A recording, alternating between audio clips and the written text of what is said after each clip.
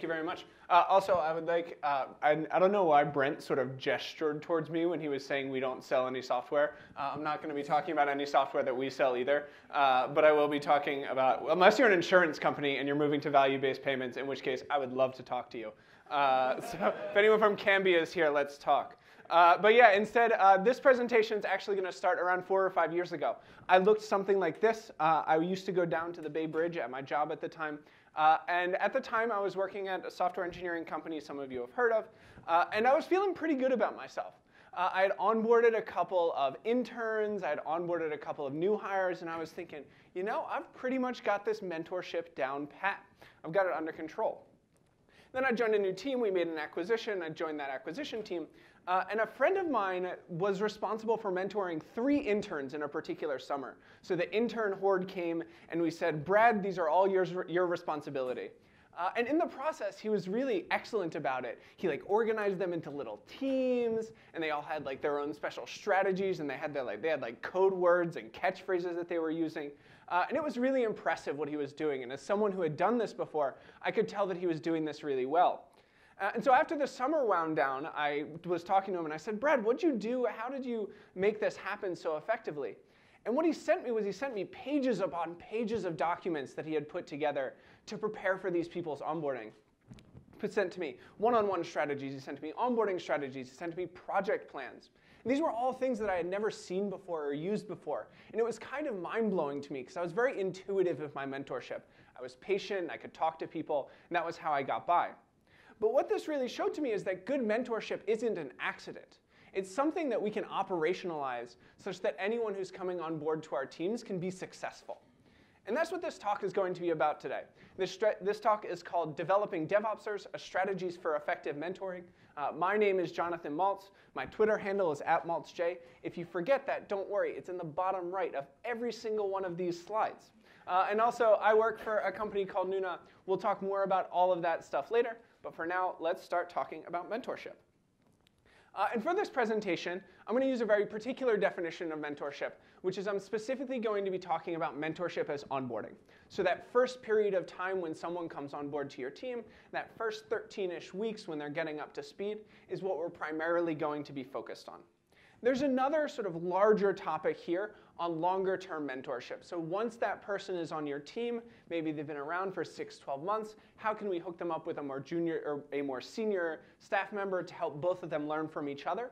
A lot of the ideas will carry over between the two concepts, but I'm specifically going to be focused on onboarding for now, mostly because we only have 30 minutes. And so first, let's talk about this idea of what do I mean when I talk about operationalizing mentoring.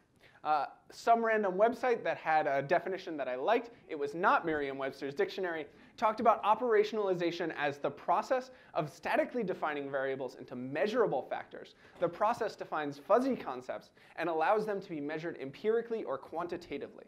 Or an easier way to think about this is that success stops being random. So once you've operationalized your process for onboarding people, it stops being completely random about whether or not they are successful coming onto your team. It stops being a question of whether they happen to get that one super empathetic, super patient senior software engineer or senior operations person who can teach them the ropes. It starts being something where anyone on your team can be an effective onboarding buddy, an onboarding mentor, and anyone who comes onto your team is effective as part of that process. And there's 3 pieces of this, in my mind, in order to be successful. The first is that when you have someone coming on board, you have an opinionated process about how they are coming on board. It's really hard to operationalize something if the processes were like, I don't know, we kind of do this bespoke thing differently for everyone. That doesn't work with our deployment strategies, and it similarly does not work when we deploy humans onto our teams. The second piece is that you want to spend the time mentoring and onboarding someone as the process of building clear habits. And once you frame onboarding and mentoring this way, it starts to become something that you as a mentor can operationalize significantly better in how you teach and coach people. It's because if you think about teaching as this wishy-washy weird thing that people sometimes magically do, it's kind of hard to reproduce that. But if you know that as a mentor what you want to do is build habits, there's a simple process that we can follow. What we do is we see when our mentee performs an action that we want to reinforce, and we want to do that more, we celebrate them. We give them positive reinforcement. If they don't do something that we want to reinforce, we don't reinforce that. And if we repeat that process, we can be successful. The last piece is that you're going to need to spend time teaching skills. The skills piece of this is really important because oftentimes, sometimes we'll have people that come onto our teams and we don't necessarily know what we want to teach them. We know, oh yeah, we want them to be successful. We want them to do good stuff. But we haven't defined what does good look like. What is the time that we want to spend with them? What do we want to teach them as part of that process?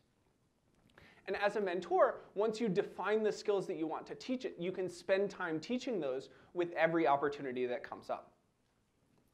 And this all starts before arrival. And if you want to do one thing to make sure that your mentee is successful, you should have a written down plan for the first 90 days of your mentee's time. Now it's important, I highlighted written down here because it's really important that you write this down.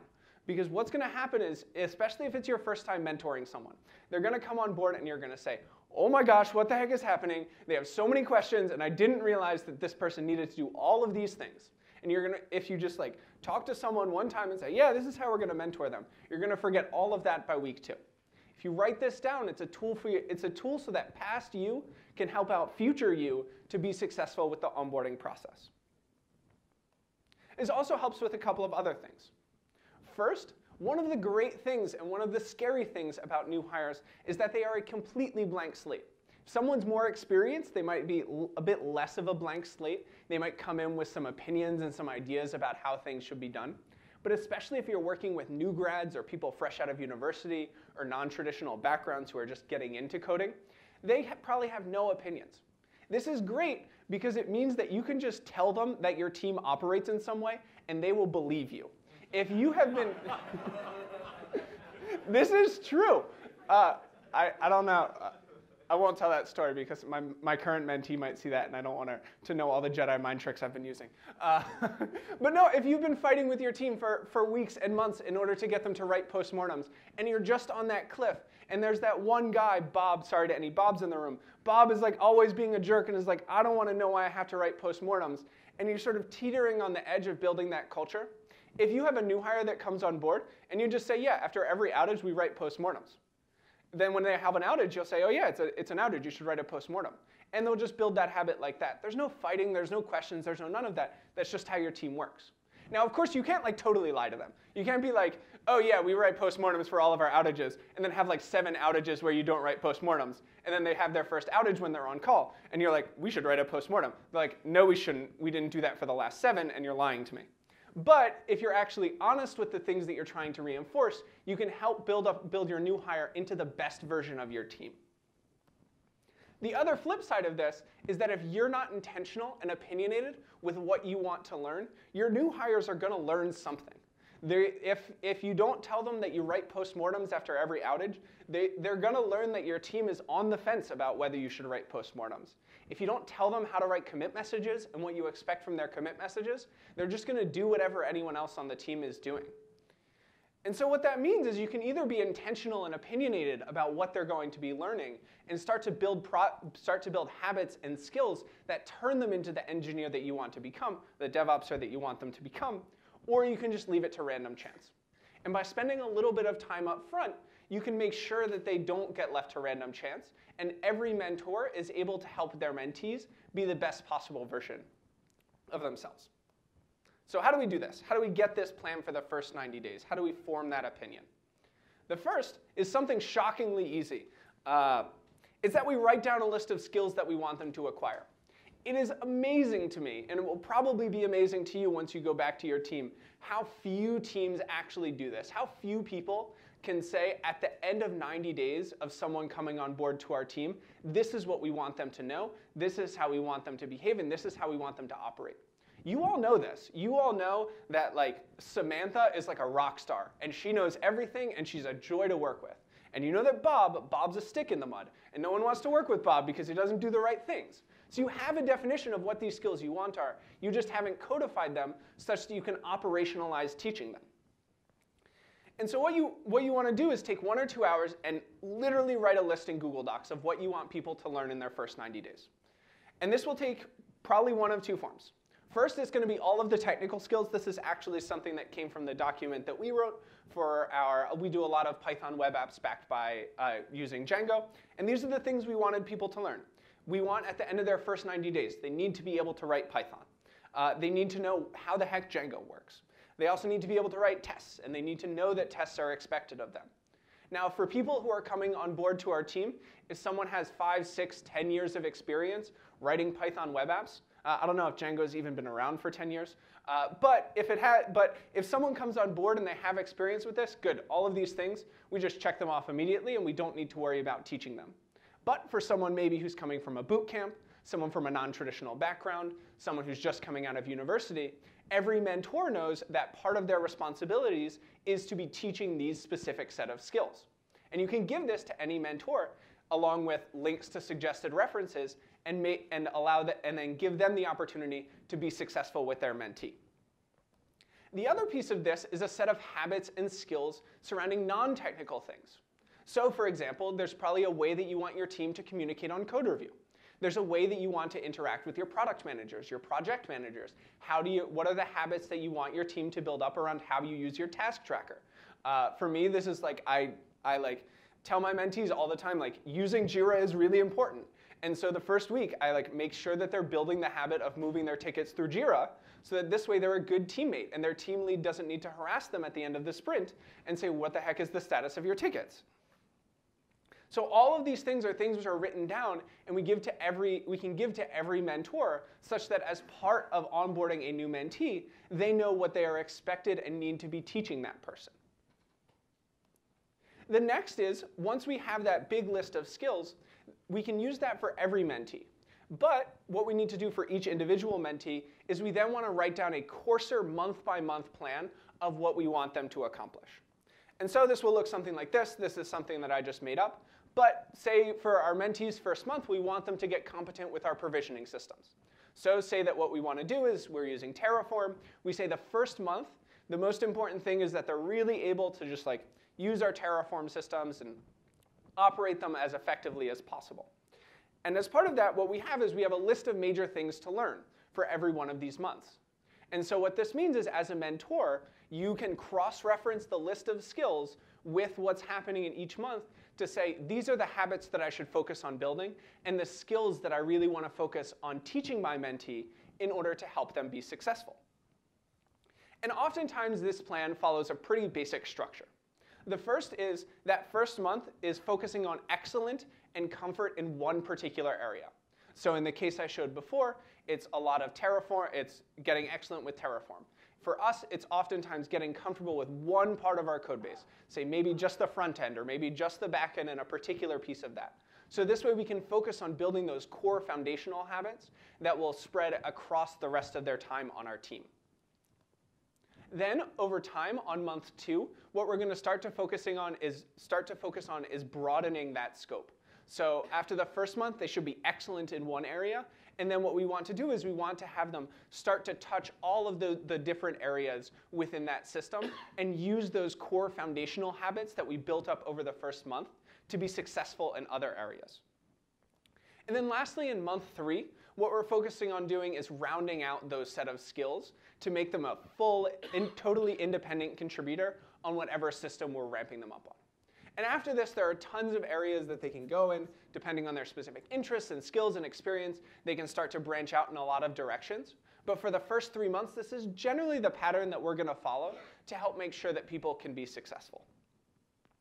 So after that, we've got that big list of skills that we want them to accomplish over their first 3 months. Then what we have is we have a course unique month-by-month strategy for them. And the last thing is what we want to do is create a script for their first 2 weeks. And so this script is going to be a tactical description of everything we want them to accomplish over the first 2 weeks. And oftentimes, that's going to focus on 2 things. First is it's going to focus on a breadth of tasks for what they're going to do. So what they'll do is if their first month is spent focused on one particular system, we're going to have them touch a lot of different areas in that system. So this way they can start to become self-sufficient as time goes on. The other piece of this is that we're going to focus on speed of feedback opportunities for them. This often means having really small tasks. We shoot for 1 to 2 days for a task to be completed for pretty much any task that's coming on board, that they're doing when they come on board. And this is important because, again, remember, part of the idea with having this opinionated process is that you have clear habits that you want to be building within the people who are on your team. And so what this means is in order to build those habits, you need to be able to give them they need to do something, then you need to be able to give them feedback. And if they take 2 weeks to ship their first change, then it's really hard to get them feedback before week 2 about how they're doing or what habits they should be changing. So this script in total has a few things. First, it's going to have those small tasks. Hopefully, they're completed within a day. They should be completed within a day or 2. And ideally, you as their mentor should know how to complete those tasks already. Like for these first 2 weeks, these tasks they do not even need to directly be related to any project that you are working on. The core thing is making sure you have those feedback opportunities and teaching them. And so if that means that they're doing work that isn't directly contributing to whatever your first and highest priority OKR is, that's fine. Because by investing early on, you're going to make them more successful to do those things over the long game. The other piece in this script is that you want to have all the sort of non-technical things involved. So get in touch have coffee with your teammates, set up your 401k, read the documentation on how to set up your environment. I guess that's technical, but whatever.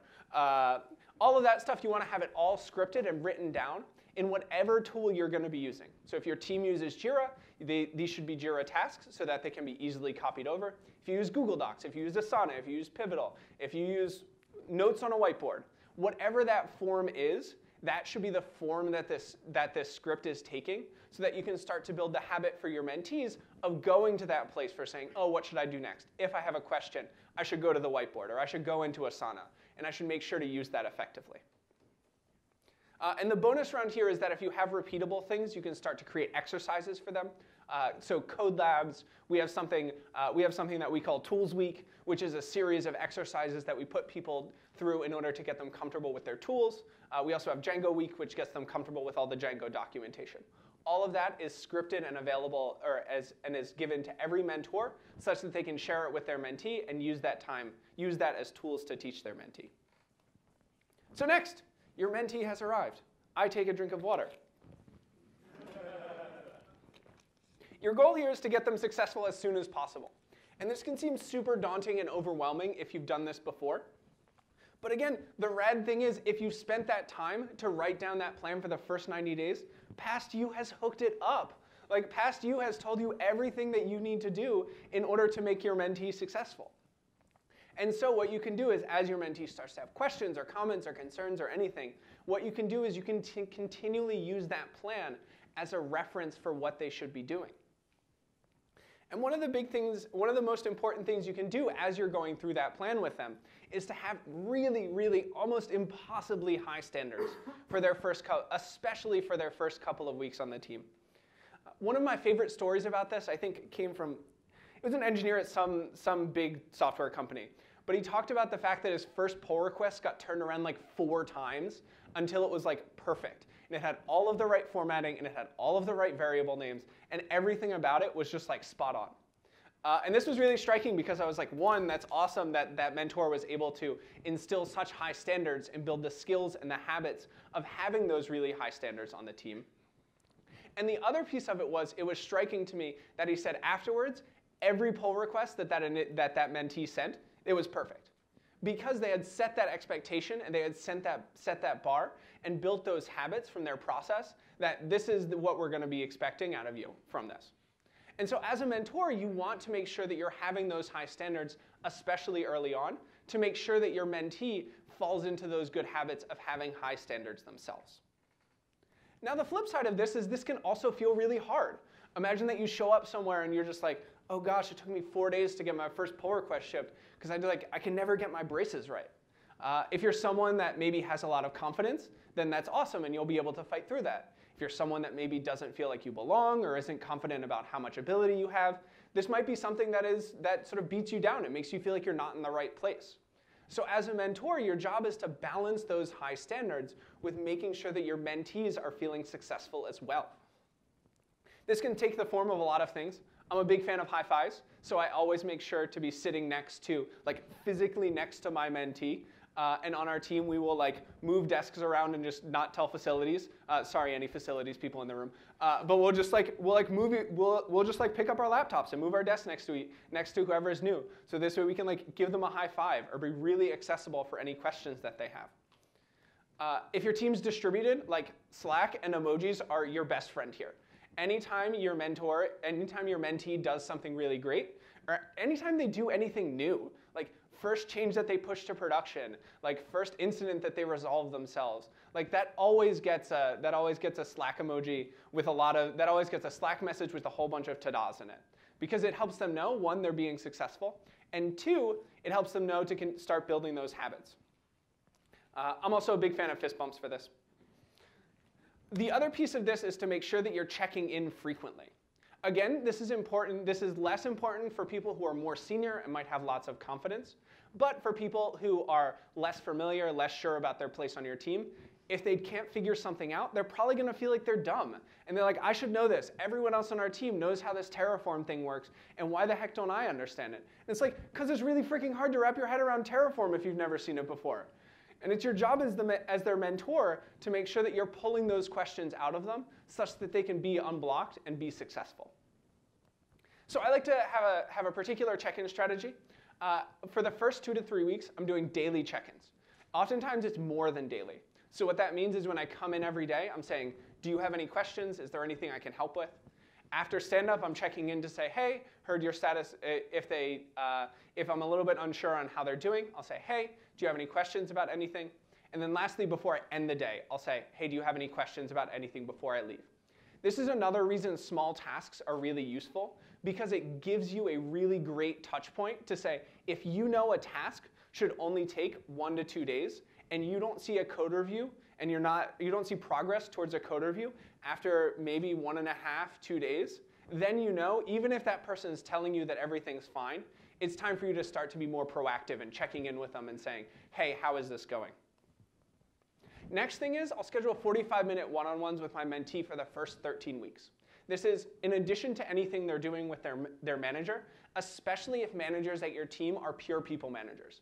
So if managers on your team have 6, 8, 10, maybe even 12 direct reports, there is no way that they are going to be giving hands-on technical coaching to the new person that you're bringing onto your team.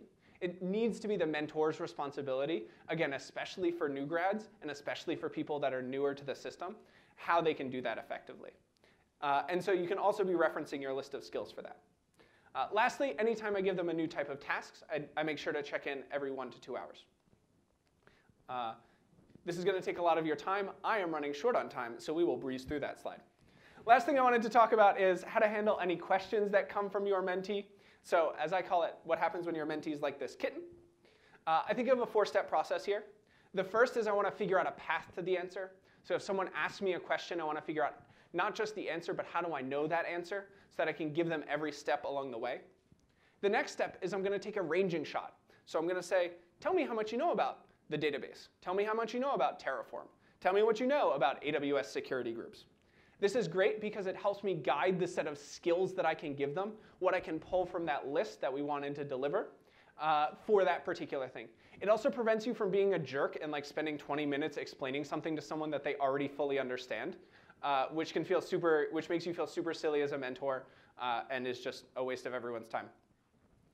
The next is you want to decide what they can learn. So you have that big list of skills, and you don't want to be overwhelming your mentee with all of those skills at one time. It can be too much for them to handle. So once you know where they're at, you can start asking them, you can start to figure out which of that subset do I want to teach them. Then you want to walk them along the path to that answer. So you know all the steps that you took, you know the highlights that you want to give your mentee, and it's time to walk them through that to get them there. Depending on where your mentee is, that'll look a little differently. So if someone's less familiar, chances are I'm going to be doing lots of hands-on coaching and training and sort of having them build habits directly by just typing out the commands again and by typing out the commands a bunch of times. So really what we're trying to build is those core habits rather than that higher level thinking. If someone is more familiar, then what I'm going to be doing is more Socratic coaching, more questioning, and starting to build those skills of problem solving and thinking about, oh, I want to build this habit of when I have a question, how do we resolve that? This is going to take a lot of time, and it's going to be patient. If this is your first time doing this, you will need to explain that your mentee will forget what an AWS security group is. They will forget where the Terraform code lives. It took you months and maybe even years to figure out all of this stuff. You can't expect your mentee to get it overnight, but by being strategic and making sure to reinforce those skills and habits, you can make sure that they are successful. Thank you so much, everyone. I am running low on time. I don't understand why, but this GIF always slays, so I keep using it. They say that you should take 3 things home from a presentation. The first thing is, I'm running out of time. But these slides are all online. First, have an opinionated process. Build good habits early on. Make sure to take time to answer your mentee's questions. Lastly, these are all resources. If you look at my Twitter handle, again, it's in the bottom right. This slide deck is linked to there, and you can find all those. We are hiring. We do healthcare data stuff. If you're interested in civic tech, gov tech, if you're interested in helping to bring down cost of healthcare and make people have better quality of care, come talk to me. Or if you're just interested in any of that stuff and you don't want a job with it, that's cool too. We're in San Francisco, and we also have a remote infrastructure team if you've worked in a distributed team before. So that's all I've got. Thank you so much, everyone, and enjoy lunch. Thank you so much.